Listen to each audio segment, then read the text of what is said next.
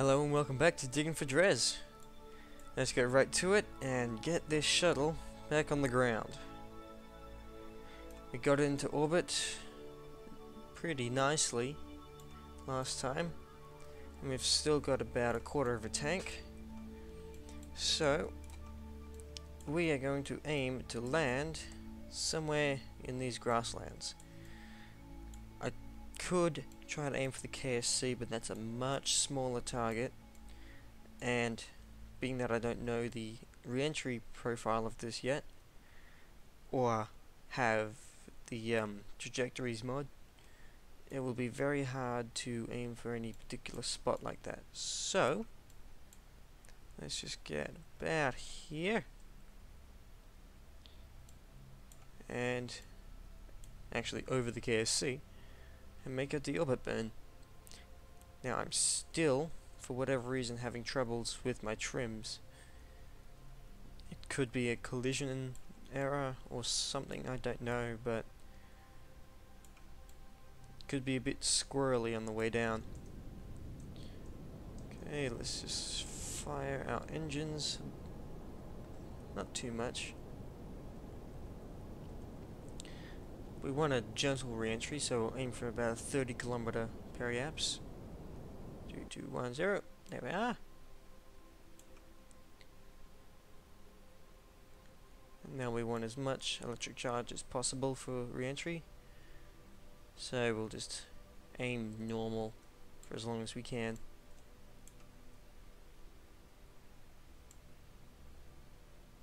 There we are.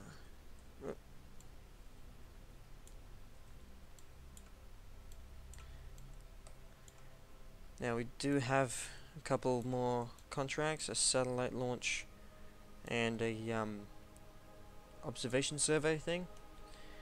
But once we get this on the ground, we are going to be launching one of our own missions. One I've been talking about for the last few episodes. We're going to be putting a new module onto the space station. Okay, here we are. We are inside the atmosphere. Close cargo bay doors. And actually, oh no, yeah, we should get down pretty easily. So we should end up somewhere about here, if I'm aggressive enough. Now I don't have much hope for these little winglets here. They don't do a whole lot, but they do something. So let's display thermal data in action menus so that I can monitor the temperatures. And it is in Kelvin, so they're still quite warm from launch.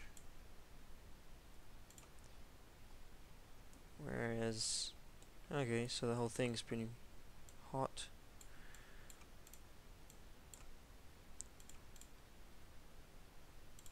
Yeah.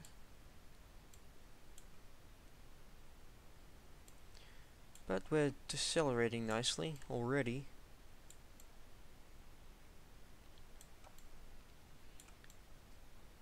Now, one thing I don't have on this is any way to save the crew if we can't land for whatever reason. I have updated the design a bit in the interim between episodes. I've added, obviously not on this particular craft, but it's getting closer to a release build. I've added an RCS system, reaction control system. What else did I do? Okay, we're seeing some severe heating on these winglets, just as I predicted. What else did I do to it? Oh yeah, I added a Vanguard ejection system, which would be very useful if this goes pear-shaped. and a few other tweaks such as lowering the clamps on the boosters, because we have had problems with those.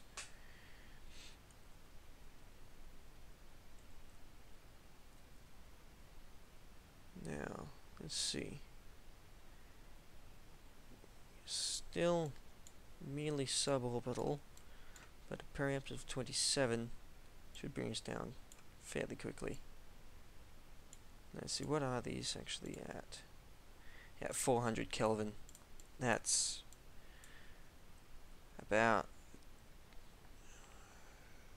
150 degrees, because 0 degrees Celsius is about 252 Kelvin. Kelvin's the same scale as Celsius, it just starts at absolute 0, which is good for science, because it means that you don't have negative numbers in your temperature readings. Celsius and Fahrenheit both have negative numbers. I'm not sure what Fahrenheit's based on, but Celsius is based on the freezing and boiling temperature of pure water. So obviously 0 degrees Celsius is the freezing point of water, and 100 degrees Celsius is the boiling point.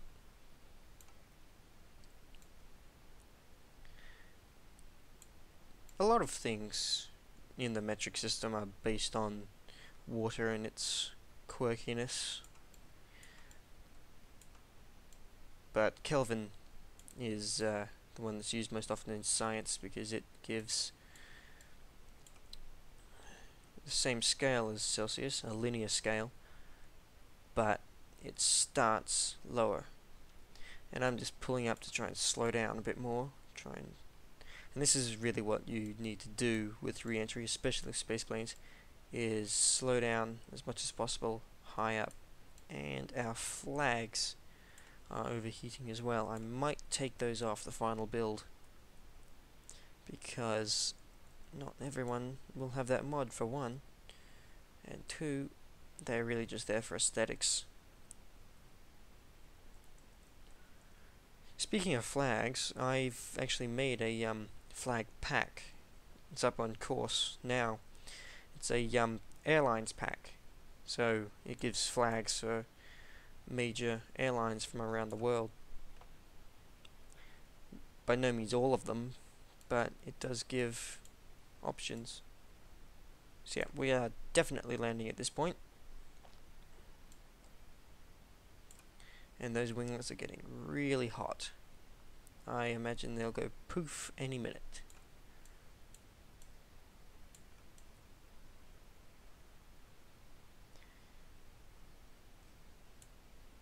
Let's see, what are we at here?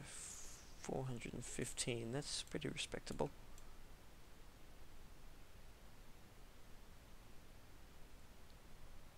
Now, I want to keep my angle of attack low now, because with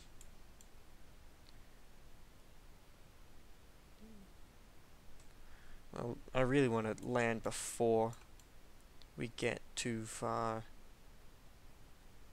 into the night side, so let's actually pull around to the side, make a bit of an S-turn, and wow, the atmosphere is really biting us now.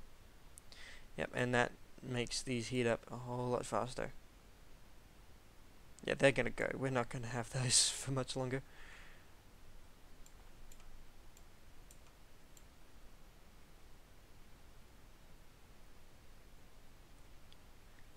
Yeah, we also, well, I suppose we've got the lights on the wheels. And I don't know if they use electric charge yet. For so long they haven't. It's been kind of annoying. But yeah, these winglets are pretty much exploding right now.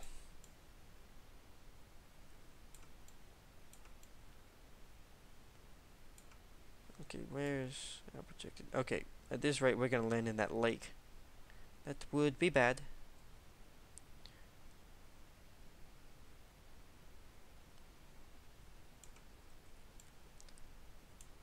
And was I seeing some shock heating?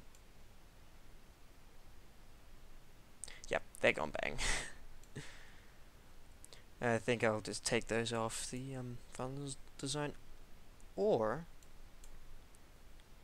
it could be a sort of indicator. Like obviously these lower ones are gonna go bang pretty fast. I don't know. Das Valdez, he's a, in case you don't know, he's a streamer on Twitch. Oh, oh, pop, pop, pop. Yep, there they go. He talked about having sort of canary or sacrificial parts on your craft, so that you could tell if you're getting a bit hot. And that may not be a bad idea. Now that we're getting a bit lower, let's pull up a bit and rest out the scent rate a little bit. Don't want to go too much because we're using up a lot of electric charge.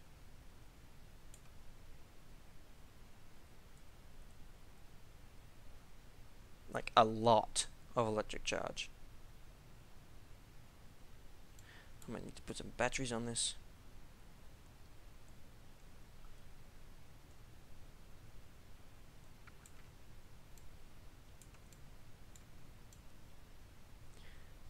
At this point we probably don't need the electric charge. In fact, let's see how we go when I turn the torque off.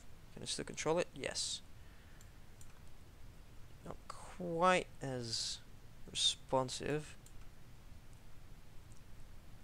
Uh-oh. What's heating up? Ah, those are the... Whoa, whoa, squirrely, squirrely. Give me those wheels back. Those are the solar panels in the cargo bay. Okay, note. Unstable in the roll axis. Okay, we're just below 17 kilometers now. So let's turn that off again. I'm flying with keyboard at the moment. Whoa! Okay. Don't fight it, just let SAS handle it. And we are actually subsonic, so we should be fine with heating. It's just those winglets that came off. Okay, now we're flying like a plane to some degree. How high are we above the terrain? 9. So the terrain here is about 1 kilometer above sea level. Cool. Let's see. Yep. Prep gear. That bit me in the arse once already. Alright, let's switch the joystick. That's easier. Lights do not use electric charge yet. Might have to talk to Ben about sorting that out.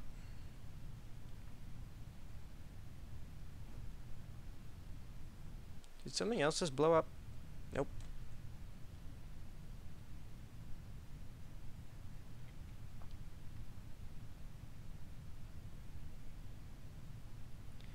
And this actually looks to be a rather nice area to land. Pat and Sam don't seem to think so.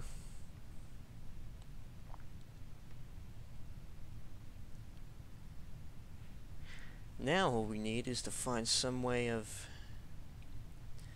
making it back to the runway so that we can actually recover this for full refund.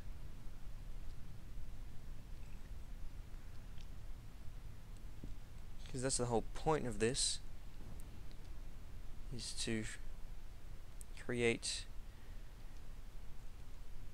a launch system that allows us to, yep, there's the lights, allows us to launch small payloads with at least some degree of cheapness and reusability. Okay, we're getting close to the ground. We're below 100 meters. Coming in nice.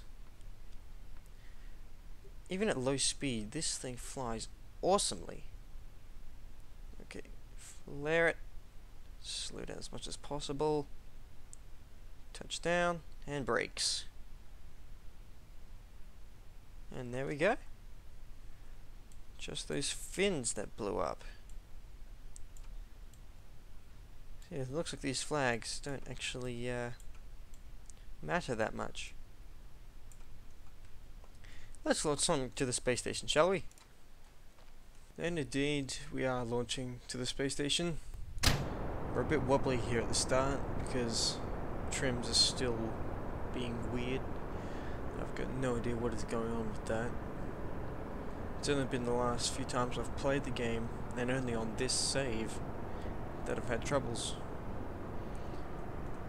And it's a pretty steep ascent, booster separation. Pretty steep ascent. But we have plenty of fuel, so it doesn't really matter. Now I just launched this thing, and the station is quite far ahead of us. There goes the fairing. It's quite far ahead of us, so it's going to take a long time to catch up with it. But I have cut all that out. So there we are. Apoapsis. Onto stage 2. And just getting my bearings. Locking a battery, just in case. And planning on the circularization maneuver.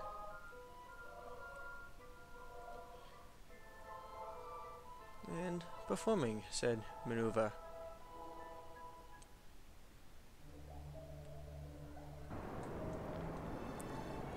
And now, after about 4 hours in orbit and a lot of maneuver nodes, it's time to make the maneuver to meet up with the station. We get to within, what was it, 1.7 kilometers on this initial meet. And I use a maneuver node to plan the rendezvous maneuver, just so that I can have an idea of how long it's going to take. And there it is, just sliding on in. There's the alarm.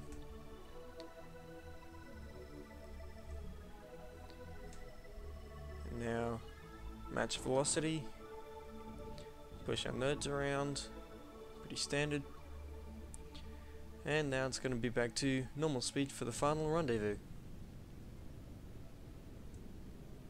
Pretty standard rendezvous. See how close are we? Perfect! Now spinning around with some degree of haste,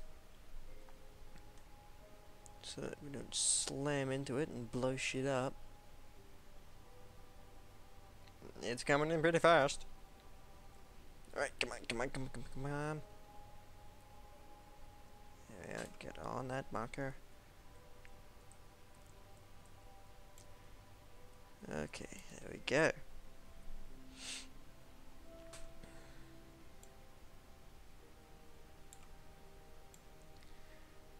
So it's quite a contained little module.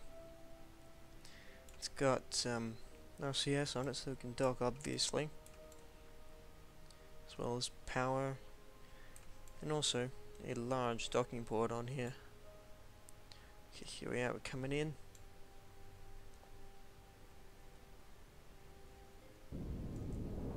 Alright. So just slow it on down.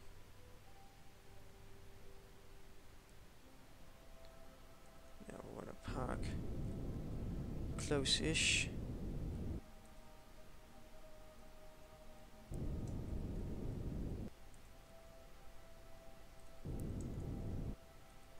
There we go. That's about as close as I want to be.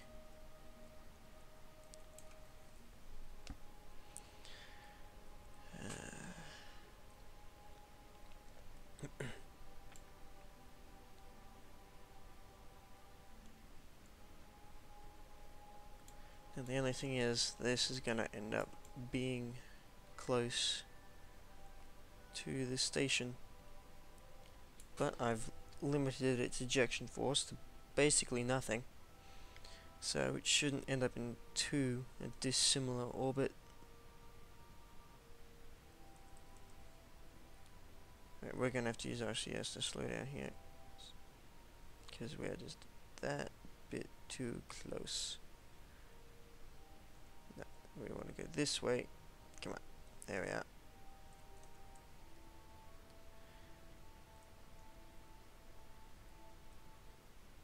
So that we don't hit the station.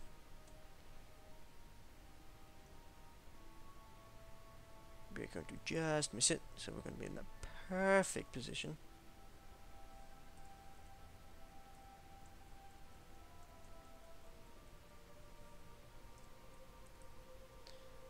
There we are.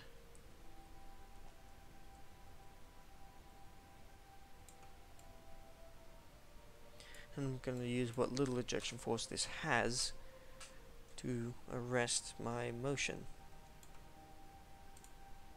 Now control from here.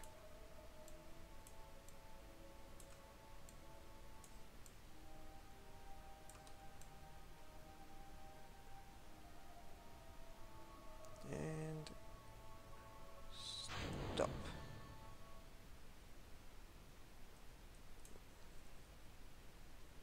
Whoop. There we are. Now set as target and bring up the Navyfish docking UI. This thing is a lifesaver.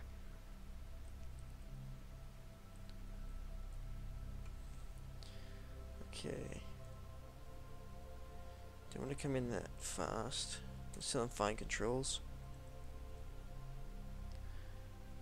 Now we want to be rotated some semblance of accurately. Closing velocity 0.16 meters per second. That is perfect. Douche. And there we have it. Bill and Bob, you now have control of your station. And first thing we're going to do,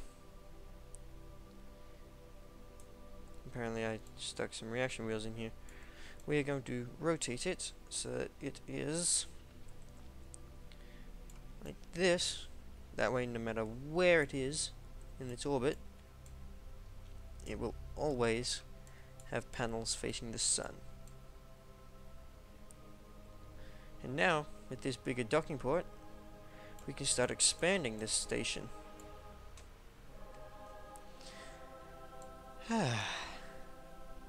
Well, that wasn't too bad now, was it?